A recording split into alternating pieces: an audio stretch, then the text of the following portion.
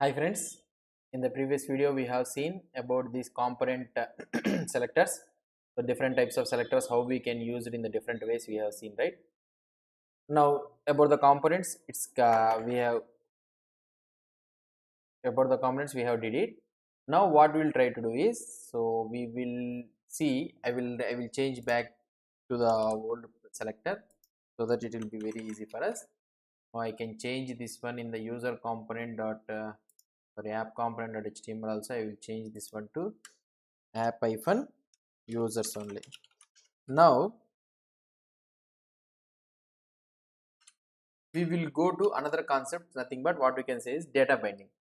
Data binding, what is this data binding? Data binding is nothing but what we can say is how the users HTML file and also the TypeScript file interacts the data between the communicates the data between them is nothing but what we can say is data binding.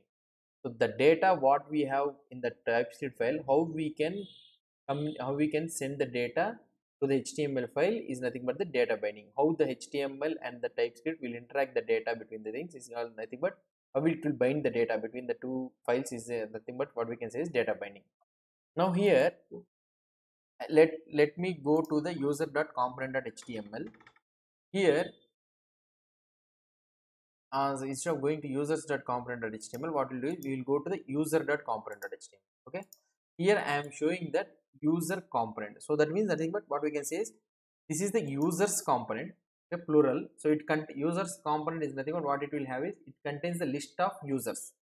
Okay, each user information is present in the user component. Okay, you understand the difference between those two components. Users component will hold the list of all the user components. Okay, it will contains all the list of user components. So each user data will be having in user component. So let's say that we can write something like, I will write div. Okay, I will write div. I can write here user with id. Okay, something xxx is some id is something like that, is offline or online or something like that. Okay, so now here I want to get this data dynamic. Okay, how we can get the data from the TypeScript is, so here I can go to the TypeScript and here I can write in this one. Okay, user id, I can mention the user id as 10 or something like that, and also I can mention user status. What is the status of that guy? So he is offline. Okay, I can mention like this.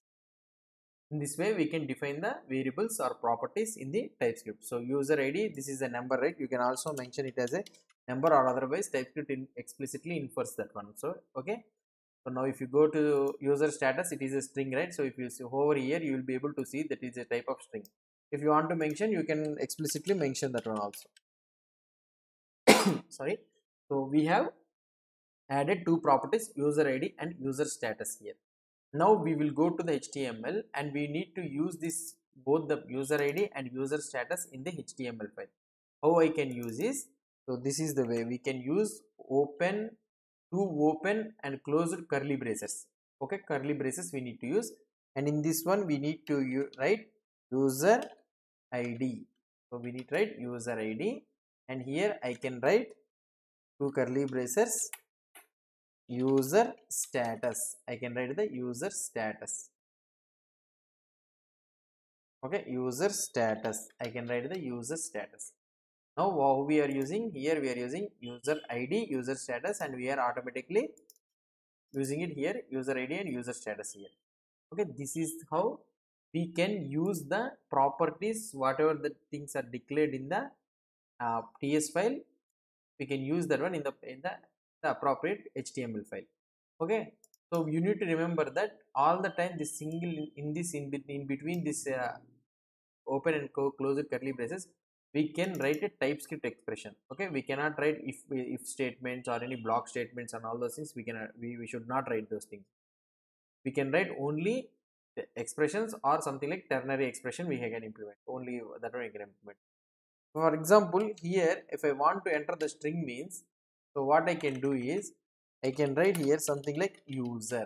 So in the single quotes or double quotes, I can use user. So that means the user, it will print it as a string, or otherwise if you write like this user id, it will not print the user id as a string. It will search for the variable, that property that is present in the ts file, and that properties data, it will the return data will be printed there. Okay, so all the time you need to remember that it should be the interpolation whatever you are using, it should has to return string. Okay, or otherwise any data that can be converted into the string. Okay, now here user id, I am sending it as a number. Okay, but here what I told, so this the variable, whatever the variable or the method whatever you are using, it should be converted, it should return string, I told, right? So but here user id is number, so here the interpolation, the number can be easily converted to the string, so for that reason it will be printed. Okay, so whichever the data that could not be converted in the string, we get a problem. So that is the thing we need to remember. Now if I save this one and if I execute the output, if I see the output, here you can see that user with id 10 is offline. So so for me I am getting 3 times. Why? Because I have duplicated the component 3 times, so each component is having the same data. Now going on, we will make it dynamic.